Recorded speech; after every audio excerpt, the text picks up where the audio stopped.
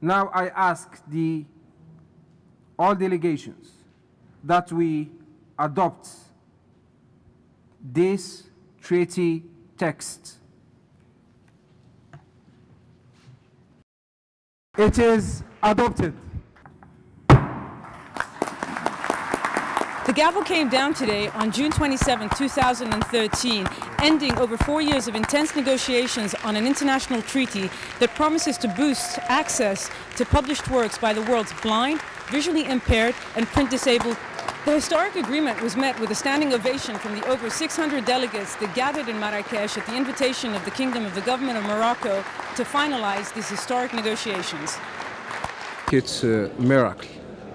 What happened here in Marrakesh represents a hope for the blind community, for the international community, that we are giving a human face to the globalization.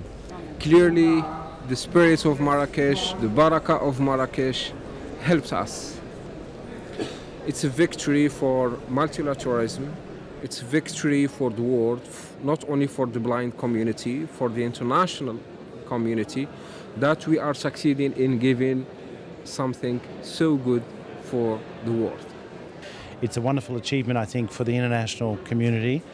There was a diversity of interests that come into play when one considers how to facilitate this access. There are those of the publishers, there are those of the visually impaired, of course. And I think what's remarkable in the statements that have been made by many, many delegations is that there is a widespread view that the treaty has achieved a very fair balance between these various interests that converge on this subject.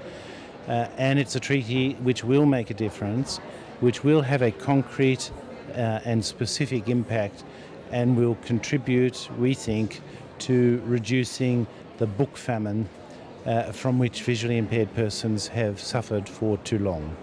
Today is the birth date of Helen Keller. So Helen Keller is known to everyone around the world. Her legacy she left for persons who are deafblind particularly, but to adopt a treaty on this day is a very special thing for us all.